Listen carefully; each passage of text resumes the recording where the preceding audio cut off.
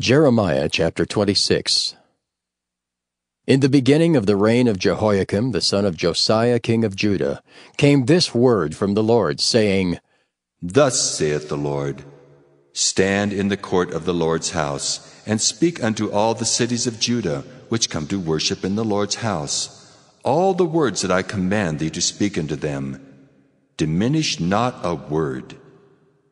If so be they will hearken and turn every man from his evil way, that I may repent me of the evil which I purpose to do unto them, because of the evil of their doings. And thou shalt say unto them, Thus saith the Lord, If ye will not hearken to me, to walk in my law which I have set before you, to hearken to the words of my servants the prophets, whom I sent unto you, both rising up early and sending them, but ye have not hearkened, then will I make this house like Shiloh, and will make this city a curse to all the nations of the earth. So the priests and the prophets and all the people heard Jeremiah speaking these words in the house of the Lord.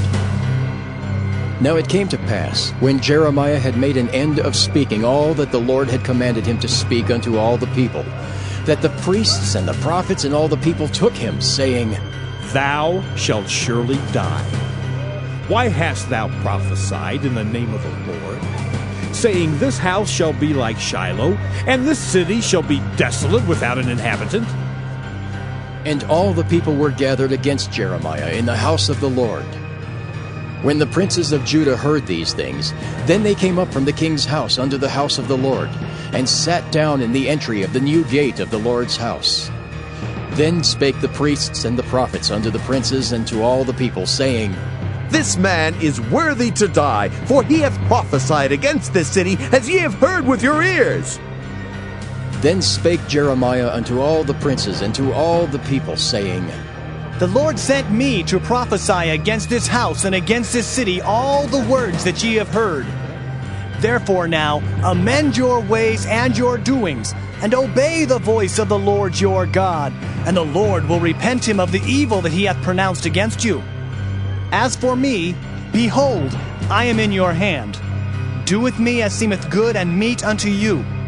But know ye for certain, that if ye put me to death, ye shall surely bring innocent blood upon yourselves, and upon this city, and upon the inhabitants thereof.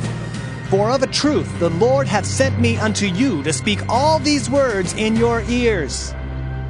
Then said the princes and all the people unto the priests and to the prophets, This man is not worthy to die, for he hath spoken to us in the name of the Lord our God.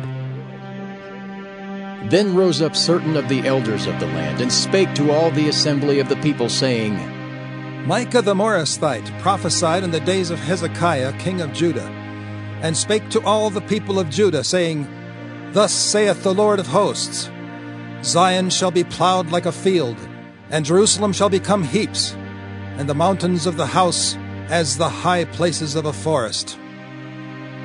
Did Hezekiah king of Judah and all Judah put him at all to death?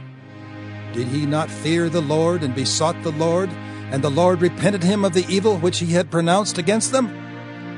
Thus might we procure great evil against our souls.